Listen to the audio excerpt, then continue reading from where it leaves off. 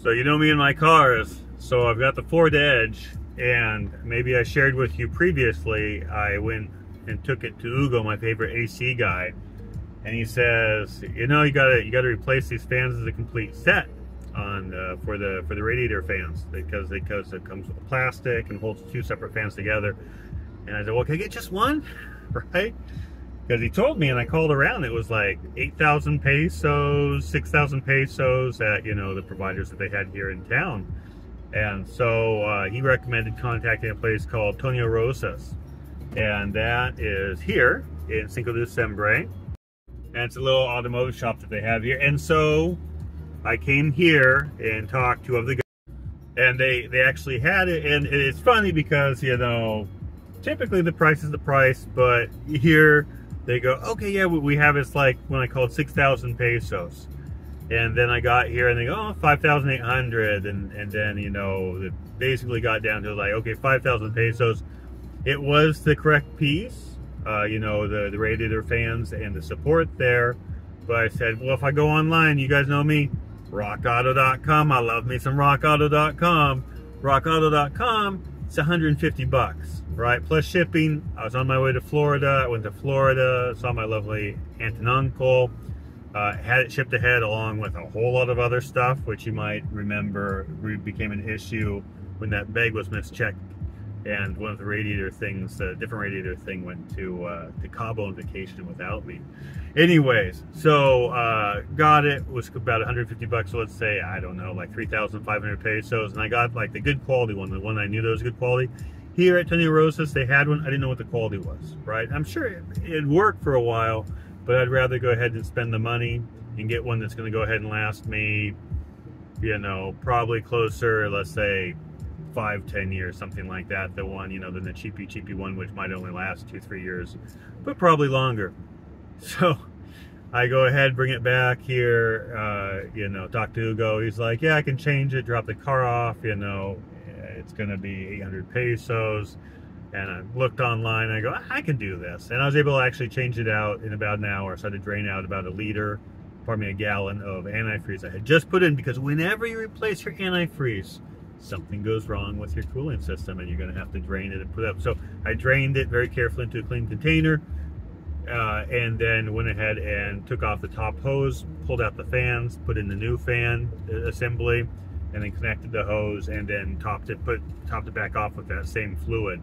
So if the old fans, I like to keep it around the house, but then of course, you know, my significant other goes, what do you have that for? What do you need that for? I don't know. I'm going to need some radiator fans for. Maybe we're going to need some ventilation or something. Actually, okay, one radiator fan, this one's broken, right?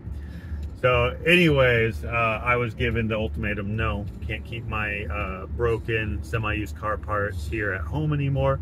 So I came back here to Tonio Rosas. It's funny, I drive up and I go, hey, I got this, you guys remember me? And they go, oh, yeah, you know, I got the fan assembly. You want it? They go, the gift? I go, yeah, you know, hopefully you can use it, because I can't keep it at home. And they go, yeah, sure. And so the guy's super happy with the workers. He came, got it, and I just watched as we're doing the video right here. He removed the working fan and he put it actually into his own locker. So I don't know.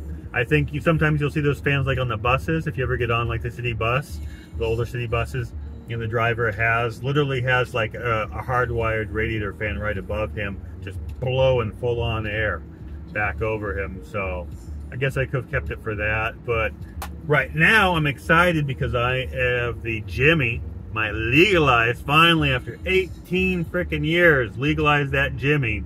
And now I'm just dumping tons of money into it because I don't have to worry about it being seized or having any issues or anything like that. Not that anybody was going to seize an 86 Jimmy, although one time I got a little hassled. And so that's with Hugo right now, the AC guy, and he's very, he says you need a new evaporator, the thing in the front by the radiator, and some tubes. And so when I went to Florida, I brought those back, and then you get here and he goes, oh, you know what, you know, the compressor is kind of dirty. If you reuse it, it's going to, in CCR, contaminate the system, the new system. And I go, all right, RockAuto.com, about 100 and how much was it? $190, $80, and I said, screw it, I want a new compressor, new filter, and I got the new evaporator thing, whatever goes on the inside of the car. Got one of those too, and it arrived, and it was roughly 900 pesos tax. So, you know, I don't know what their peso evaluation was, but I worked out with mine, it worked out to roughly 22% tax. So typically you're going to see somewhere between 16, 19, 22.